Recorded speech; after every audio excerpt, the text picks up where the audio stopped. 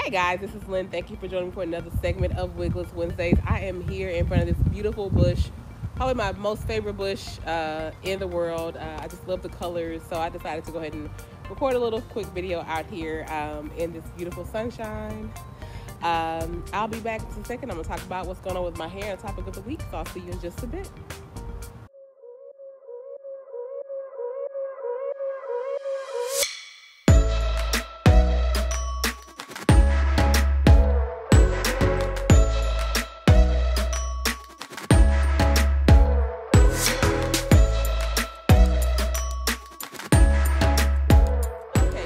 So you might be familiar with this look. These are, I should say, crochet locks. I had crochet locks around my birthday, which is about maybe 4 or 5 months ago. I really liked them. They're so versatile and cute, so I decided to go ahead and try them out again.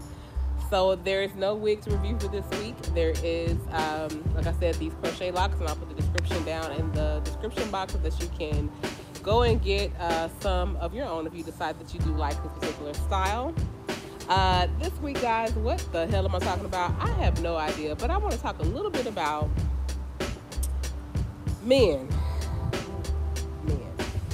You know what? I am just so sick of y'all. Like, I don't have a good way to say it. I'm just fucking sick of y'all. Y'all just make me sick, okay? Unfortunately, you guys come with all the penises, so that's going to be a little bit of a problem. I got to figure that out. Other than that, I'll just say this. I'm tired of y'all. I'm tired of y'all bullshit. I'm tired of y'all nonsense. I'm just tired. Motherfucking tired. Okay. I want to talk a little bit this week. This topic is from my good friend, Juanetta, and she sent me a text message, and she was like, hey, girl, you should talk about men and how, you know, they encourage you to share things with them, but then when you share the things with them, they kind of use it against you. So let's talk about that this week, guys. So a couple weeks back, Juanetta sent me a text message, and she essentially said in the message, she's like, why do men encourage you to talk to them, and then they take what it is that you told them and they use it against you? You know, so they act like they're being comforting and, you know, being a shoulder for you to cry on or for you to lean on, and then at the end of the day, they're just basically gathering evidence that they can use it against you later on. And I thought it was a very interesting topic, so I decided to go ahead and just speak on it this week briefly. So, in my own experiences, I've discovered that it is absolutely true. Why do you guys do that? Why do you say, talk to me, tell me, come to me with all your issues, I'm here for you, let's talk, and then when it comes down to it, when later on down the line, you use whatever it is we talked about against us? Why do you do that? Why? If that's the case, I could have told one of my girlfriends, and that's what she said in the message. She's like, I could have told the bitch. And I mean that. I could have told one of my girlfriends if I would have known that she would come back and be judgmental and use what it is I told you in confidence against me. I don't know why men do that. My guess is maybe you should, women, maybe we should confide in our girlfriends, the good girlfriends that we've known for years, that we can trust, that we can talk to about anything. We just continue to confide and share with them, because a lot of times these men out here, they just gathering information, they gathering intel. They don't mean to use it to help you or to be that shoulder that you can cry on. They just, you know, use it for later. Okay. I had a guy that I was talking to, which is interesting because I happen to be in his vicinity right now. Some of you guys will get that, some of you won't.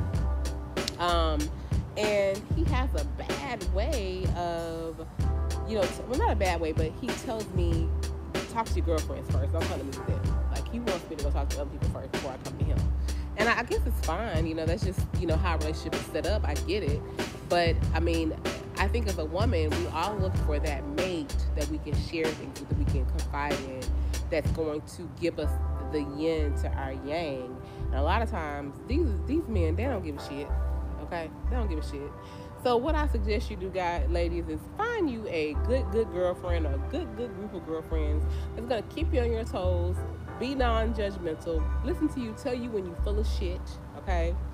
And talk to them. Because talking to these men out here, you're not going to get anywhere, okay? You're not going to get it, because a lot of times they just don't get it. And I get to the point where I just get frustrated and tired, and I just stop talking. Like, why am I talking to you? You're not going to get it anyway. I might as well just go ahead and keep shit to myself. Okay. Um, Guys, don't you just love my background? Like, it is just so beautiful. The sun is shining. I'm so pleased with it. I hope when I go to edit this video, it looks exactly like it looks as I'm looking at it on the screen. I just love it out here. It's so beautiful. This is my favorite bush in the entire world. I don't know if it's the color. I don't know if it's the sun. I don't know what it's about it, but this is one of my favorite spots. So, again, guys, I really feel like I'm off focus or off center this weekend. That's possible because of a lot of things going on outside of YouTube. I'm having to return to work with no real plan, no real idea about what's going on. I'm having to ship my children off to another state to avoid my daughter, who has an underlying condition, from getting COVID. So it's a lot. And I think as a result, I'm kind of out of it, more out of it than I would normally be.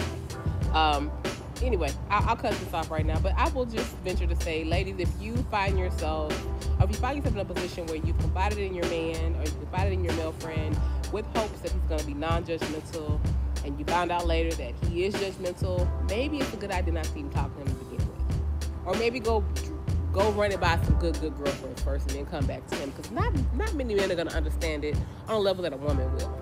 Okay? I'm going to cut this off. I got to try to shoot another little quick video here shortly. So I'd like to just say thank you for joining me for another segment of Wigless Wednesdays. Like I like to always say, be better today than you were yesterday, be better tomorrow than you were today. I will talk to you and see you very, very soon for another segment of Wigless Wednesdays. Toodaloo.